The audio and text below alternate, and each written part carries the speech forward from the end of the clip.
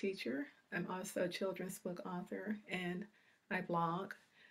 The reason I'm doing my video today is to share some art activities I've compiled for children to work on while they're out of school. There are 15 activities that are both kid and adult friendly. It's my first time trying something like this, so there may be a few hiccups along the way.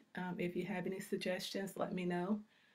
Also, the art lessons are in a Facebook document or a Facebook post that I will share shortly. I can also email those to you as well if you would like me to. Um, the idea came to me from just schools being shut down around the world basically.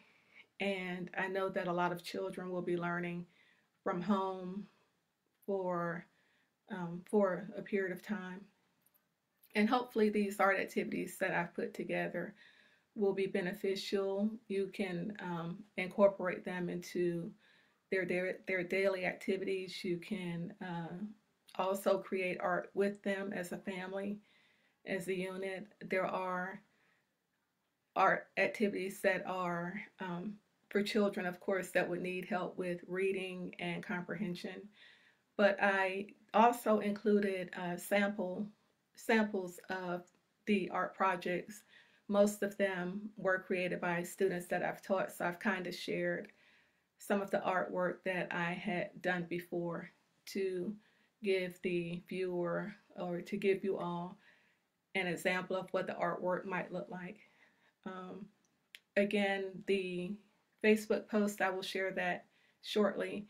It does seem a bit long, but that's because there are 15 activities and I've tried to organize them in a way that people can follow.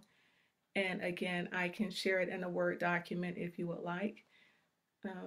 Depending on how things go with this, if you have any art ideas you'd like to share with me and I can maybe include them at another time, that would be great. I would also appreciate if you would share artwork that the kids create using the information that I've provided.